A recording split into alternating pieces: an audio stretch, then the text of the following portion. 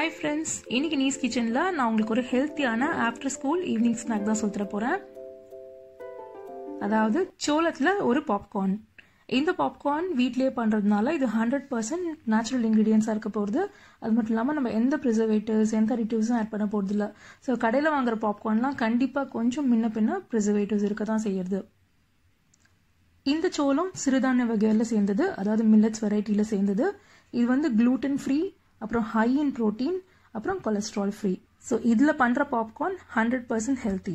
இப்போ வாங்க வீடியோக்கு போகலாம். ஃபர்ஸ்ட் நான் இந்த சோளம் எப்படி இருக்குன்னு காமிக்கிறேன். இந்த சோளம் பார்த்தீங்கன்னா க்ரீம் கலர்ல ஸ்மால் சைசஸ்ல இருக்கும். இது வந்து எல்லா இந்தியன் கிராசரி ஸ்டோர்ஸ்லையும் கிடைக்கும், சிங்கப்பூரை பொறுத்த மட்டும். இந்த சோளத்தை நம்ம டைரக்டா ஃப்ளேம்ல போட்டு பாப்கார்ன் உடனே பண்ணலாம். பட் என்னோட சஜஷன், இந்த சோளத்தை நல்லா கிளீன் பண்ணுங்க. ஏன்னா கிளீன் பண்ணீங்கன்னா அவ்வளோ அழுக்கு வெளில வரும். இன்ஃபேக்ட் கிளீனிங் தான் இதோட மெயின் ஒர்க்கே. பாப்கார்ன் பண்றது ஜஸ்ட் ஒரு 5 minutes தான். ஸோ இதனாலேயே கடைகளில் கிளீன் பண்ணுவாங்களான்னு கூட எனக்கு தெரியாது. பட் நம்ம வீட்டில் பண்றதுனால கிளீன் பண்ணி கொடுக்கறது பெட்டர் சாய்ஸ். இப்போ நான் ஒரு பாத்திரத்தில் 6 கப்பு தண்ணி விட்டுருக்கேன். இந்த தண்ணி நல்ல பாயிலிங் ஸ்டேஜ் வரும்போது நான் 1 கப்பு சோளத்தை ஆட் பண்றேன். அதாவது 1 கப்பு சோளத்துக்கு 6 கப்பு தண்ணி தான் கணக்கு. சோளத்தை ஆட் பண்ண உடனேவே கேஸை நம்ம ஆஃப் பண்ணிடணும், இல்லாட்டி சோளம் வந்து குக் பண்ண ஆரம்பிச்சிடும். இதை நம்ம எக்ஸாக்டா 5 minutes தான் தண்ணியில விடணும். நம்ம எதுவும் மூடலாம் கூடாது, ஓப்பன்ல தான் வைக்கணும்.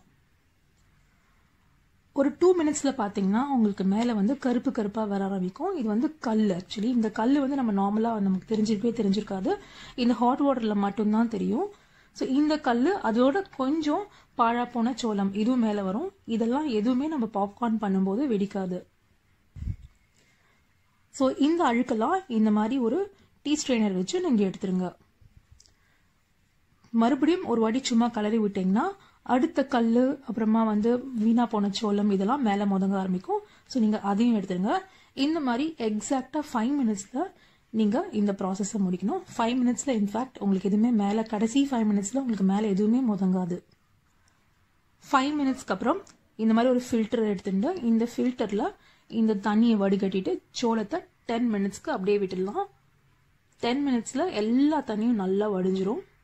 அதுக்கப்புறமா ஒரு புளியார் துண்டு இல்லாட்டி ஒரு வேஷ்டி, ஏதாவது ஒரு தின் காட்டன் கிளாத்தை நல்லா ஸ்ப்ரெட் பண்ணிட்டு அதுல இந்த சோளத்தை நல்லா கையால ஸ்ப்ரெட் பண்ணி விட்டுருங்க. இப்ப இதுதான் மோஸ்ட் டைம் கன்சியூமிங் ஒர்க். இந்த சோளம் பழையபடி நல்லா ஆறி ட்ரையா இருக்கணும். ஸோ அதுக்கு வந்து நீங்க வெயில்ல போட்டீங்கன்னா உங்களுக்கு ஒரு 1 hourக்குள்ளேயே ஈஸியா முடிஞ்சிடும். பட் என்ன மாதிரி வெயில் இல்லாதவங்க கிச்சன்லயே நீங்க உணர்த்துறீங்கன்னா உங்களுக்கு 5 to 6 hours ஆகும். ஸோ இதுதான் most time consuming work. But once நீங்க இதை ரெடி பண்ணிட்டீங்கன்னா எப்ப வேணாலும் பாப்கார்ன் பண்ணலாம். 5 minutes தான் ஆகும் பாப்கார்ன் பண்றதுக்கு. ஸோ இதை நீங்க கொஞ்சம் பல்கா பண்ணி வச்சிருந்தீங்கன்னா உங்களுக்கு வந்து நெக்ஸ்ட் 1 or 2 weeksக்கு பிரச்சனை இல்லாம ஃபாஸ்டா ஈவினிங் ஸ்நாக் பண்ணலாம். இப்போ எனக்கு 6 hours ஆச்சு. நான் முன்னாடியே சொன்ன மாதிரி எங்க வீட்டுல சன்லைட் கிடையாது, அதனால நான் கிச்சன்லயே உணர்த்திருக்கேன். அதனால தான் 6 hours. ஸோ இதை எப்படி செக் பண்ணோம் அப்படின்னா, நீங்க கையில இப்படி பிடிச்சு விட்டீங்கன்னா உங்களுக்கு வந்து இந்த சோளம் வந்து கையில நிக்காது. ஸோ ஈரப்பதம் இருந்ததுன்னா கண்டிப்பா வந்து இந்த மாதிரி ஃபாஸ்டா கீழே விழாது. அது மட்டும் இல்லாம காஞ்சது வந்து நமக்கே தெரியும், நல்லா ட்ரையா இருக்கும். இப்போ இந்த கார்னர்ல பாத்தீங்கன்னா நான் கொஞ்சம் அழுகின சோளம்லாம் எடுத்து வச்சிருக்கேன். இது நான் வந்து பெரட்டும் போது எனக்கு கையிலேயே கிடைச்சது. அழுகின சோளம், அதுக்கப்புறமா கொஞ்சம் கல் அதெல்லாம் கிடைச்சது. அழுகின சோளம்னா உங்களுக்கு தெரியும், அது கருப்பா இருக்கும். அமுக்கினீங்கன்னா வந்து உங்களுக்கு நல்லா நசுங்கி போயிடும். ஸோ அதெல்லாம் தான் வந்து இந்த கார்னர்ல எடுத்து வச்சிருக்கேன். இது ரஃபா வந்து என்னோட பிராண்டுக்கு 1 teaspoon கிடைச்சது. அடுத்து நம்ம இதை ஒரு ட்ரை ஜார்ல ஸ்டோர் பண்ணலாம். நான் இந்த மாதிரி ஒரு கிளாஸ் ஜார் எடுத்திருக்கேன். நீங்க பிளாஸ்டிக், உங்ககிட்ட பிளாஸ்டிக் தான் இருந்ததுன்னா பிளாஸ்டிக் கூட வச்சுக்கலாம், எவர்சில்வர்னா எவர்சில் கூட வச்சுக்கலாம். பட் கிளாஸ் நல்லது, நான் கிளாஸ்ல போட்டு வச்சுருக்கேன். இப்போ இது வந்து பிரச்சனையே இல்லாம 1 to 2 months வரைக்கும் நல்லா இருக்கும். ஸோ இதுல இருந்து தான் நம்ம பாப்கார்ன் பண்ண போறோம்.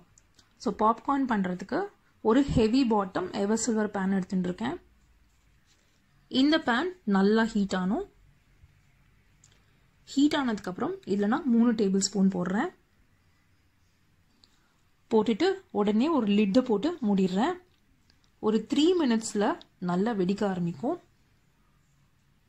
அப்ப என்ன பண்ணோம்னா இந்த மாதிரி பேனை மேல தூக்கி சர்க்குலர் மோஷன்ல நல்லா அப்படி ஷேக் பண்ணி விடுங்க. அதுக்கான ரீசன் பேன் நல்லா ஹாட்டாக இருக்கும். ஹெவி பாட்டம் சொன்னேன் இல்லையா, பேன் நல்லா ஹாட்டாக இருக்கும். சோளம் ரொம்ப ஸ்மால் சைஸ், அதனால் ஃபாஸ்ட்டாக கருகிடும். ஸோ அதனால் எவ்ரி 2 மினிட்ஸ்க்கு ஒரு வாட்டி இந்த மாதிரி ஷேக் பண்ணி விட்டுட்டே இருக்கணும். மேக்ஸிமம் 6 மினிட்ஸில் உங்களுக்கு எல்லா பாப்கார்னும் வெடிக்க ஆரம்பிச்சிடும். ஒரு ஸ்டேஜில் எதுவுமே வெடிக்காது. ஸோ அந்த ஸ்டேஜில் நம்ம உடனே கேஸ் ஆஃப் பண்ணிட்டு ட்ரான்ஸ்ஃபர் பண்ணோம். உடனே ட்ரான்ஸ்ஃபர் பண்ணோம், ஏன்னா பாத்திரத்தில் இன்னும் ஹீட் இருக்குது, சோளம் ரொம்ப டெண்டர், கருகிடும். பாப்கார்ன் முடிஞ்சிருத்தா அப்படின்னா கண்டிப்பாக முடியல. நீங்கள் பிகினராக இருந்தீங்கன்னா கண்டிப்பாக எல்லா கார்ன்ஸையும் வெடிக்க விட்டுருக்க மாட்டீங்க. ஸோ அதுக்கு என்ன பண்ணணும்னா, இந்த மாதிரி பாப்கார்ன் முடிஞ்சதுக்கப்புறம் ஒரு பிளேட்டில் போடுங்க. பிளேட்டில் போட்டுட்டு இப்படி சலிங்க. இப்படி சலிச்சிங்கன்னா ஃப்ரண்ட்டில் உங்களுக்கு வெடிக்காத பாப்கார்ன்லாம் வந்து நிற்கும். அதாவது சோளமே கருகி போய் வந்து நிற்கும். ஸோ இதை வந்து கண்டிப்பாக குழந்தைங்க, ஏன் பெரியவங்களே சாப்பிட முடியாது. இதை வேஸ்ட் பண்ணாமல் ஒரு கப்பில் எடுத்து வச்சுருங்க. நீங்கள் அடுத்த வாட்டி தோசை மாவு இல்லாட்டி இட்லி மாவு கரைக்கும் போது இதை சேர்த்து அரைச்சிக்கலாம். இது வேஸ்ட் ஆக வேணாம். ஸோ இதெல்லாம் ஃபுல்லாக சலிச்சதுக்கப்புறம் நம்ம பாப்கார்ன் ரெடி. இப்போ நான் உங்களுக்கு கொஞ்சம் டிப்ஸ் எல்லாம் சொல்கிறேன். இந்த சோளம் பாப்கார்னுக்கு முக்கியமான பாயிண்ட்டே நீங்கள் எந்த மாதிரி பாத்திரம் யூஸ் பண்ணுறீங்க அதுதான். நீங்கள் சரியான பாத்திரம் யூஸ் பண்ணலன்னா ஃபாஸ்ட்டாக கருகிடும். ஸோ அதுக்கு என்னோட suggestion, heavy bottom ever silver pan. பேனில் வந்து இந்த மாதிரி ஹேண்டில் இருக்கிற மாதிரி பார்த்துக்கோங்க. ஏன்னா நம்ம வந்து ஷேக் பண்ணோம், நீங்கள் பார்த்துருப்பீங்க ஷேக் பண்ணுவோம். ஸோ அந்த ஷேக்கிங்காக ஒரு ஹேண்டில் வேணும். சப்போஸ் உங்ககிட்ட இந்த மாதிரி பேன் இல்லைன்னா நெக்ஸ்ட் பெஸ்ட் ஆப்ஷன் வந்து குக்கர். குக்கரும் வந்து ஹெவி பாட்டம், அதனால் பிரச்சனை கிடையாது. நீங்கள் குக்கர் யூஸ் பண்ணும்போது கேஸ்கெட் போட்டு மூடி யூஸ் பண்ணலாம். ப்ரெஷர் போட வேணாம், அதாவது வெயிட் போட வேண்டாம்.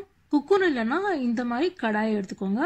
இந்த மாதிரி கடாய்களில் ப்ராப்ளம் என்னன்னா, ஹேண்டில் வந்து எவர் சில்வரில் இருக்கும், ஸோ சுடும். ஸோ நீங்கள் பார்த்து பண்ணணும். நெக்ஸ்ட் வந்து மூடி. ஸோ இதை மூடி போட்டு மூடும்போது கம்ப்ளீட்டாக க்ளோஸ்டாக இருக்கக்கூடாது. இந்த மாதிரி ஒரு ஸ்மால் ஹோல் வேணும். ஏன்னா நம்ம ப்ரெஷர்லாம் வெளில ரிலீஸ் ஆகும். இல்லாட்டி என்ன ஆகும்னா தண்ணி வந்து அந்த கார்ன் மேலே விழுந்து நமுத்துடும்.